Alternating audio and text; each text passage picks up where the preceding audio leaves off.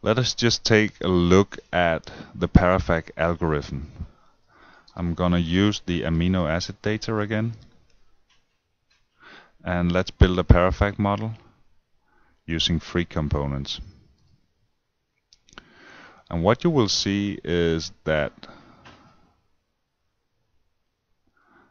the algorithm is iterating now. It tells us that it will stop if the relative change in fit is less than 10 to the minus 6. It also tells us that it is using some approximation, as initialization. So it is setting A, B, and C using this approach. And after 25 iterations, it stopped because the relative change got smaller than 10 to the minus 6.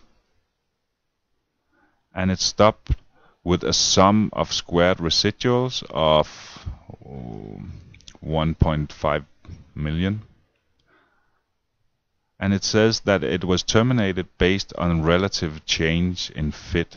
So that means we converged to a solution.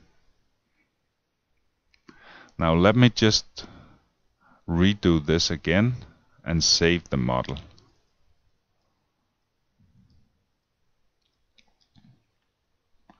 Like that.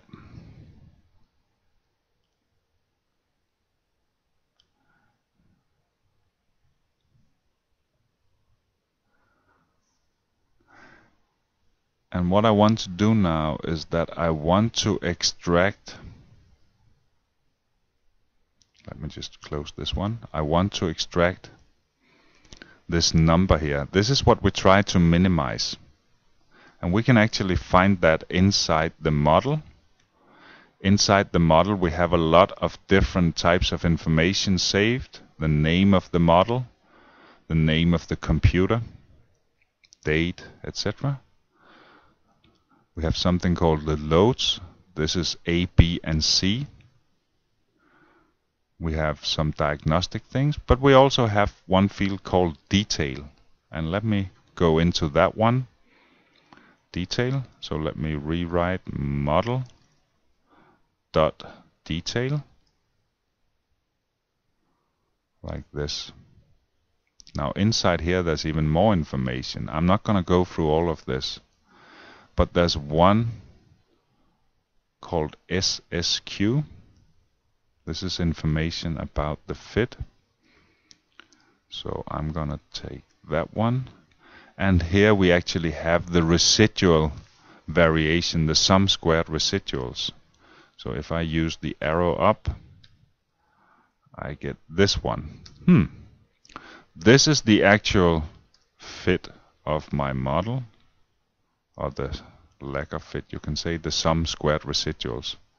Let me call them E1. E1.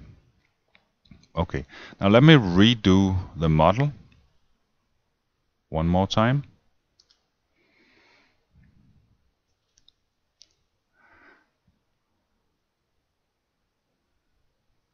Like that. And let me say E2. So let me look at E1 and E2. Let me get more digits. Like that. You see that these two models are pretty much the same down to the 8th digit or something like that in terms of fit. So they are very, very much the same.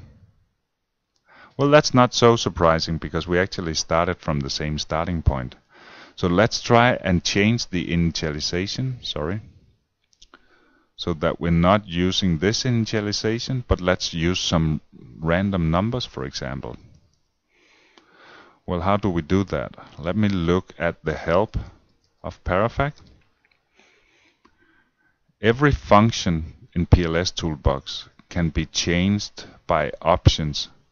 I can give options as an input, and thereby I can change my model.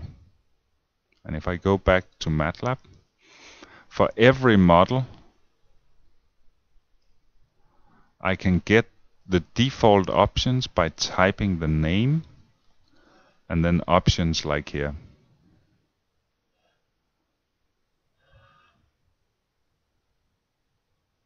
If I do that, I can see that there are a number of features that I can change for the PARAFAC algorithm. One of them is stop criteria, so when the algorithm stop, and another one is called init, and that's actually the one that we want to look into. Well, let me go back here and scroll down to the options, and here we see that init defines how the parameters are initialized, and we can find more information here. Okay, so if I set this number to 2, I will start by random values. Actually, we usually prefer this one where we orthogonalize these random values, because then they point in different directions, and that's quite helpful, even though they're still random numbers. So let me try and do that. So what I have to do is that I just have to change this number to 3, and I have to change my model so that it sees the options like this, and hopefully, yeah, we see here that it starts from random values instead of starting from the other initialization it had before. It seems like it's struggling a little bit more, but hopefully we will find a solution. Let's see. We're getting closer now. Now the model looks very similar, and if I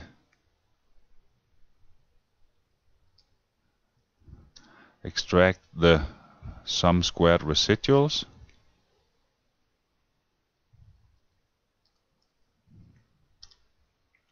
we can see that it's very much the same down to the 6th digit or something like that. So again, we find the same solution, and in fact we will see that we do that no matter how many times we repeat this, because this is a very simple problem. But if 2 of the spectra, for example, were very similar, or if 2 of the concentrations were very similar, or one of the signals was very low, well, then that could be a difficult problem, and we might run into a problem with the algorithm not converging to the same solution every time. One other situation where that would happen is usually if we take too many components. If we take too many components, let me fit a PARAFAC model.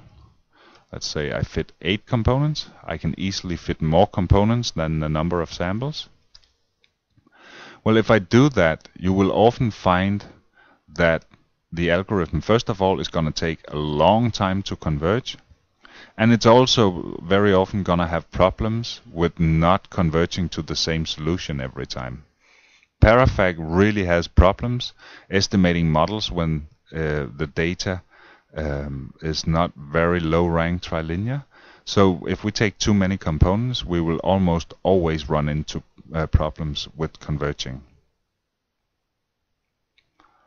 Well, more can be said about assessing models, but the main point is that you should refit models before you say that you have a solution, and you should make sure that you have a well-defined solution, meaning that it converges to the same sum of squared residuals every time.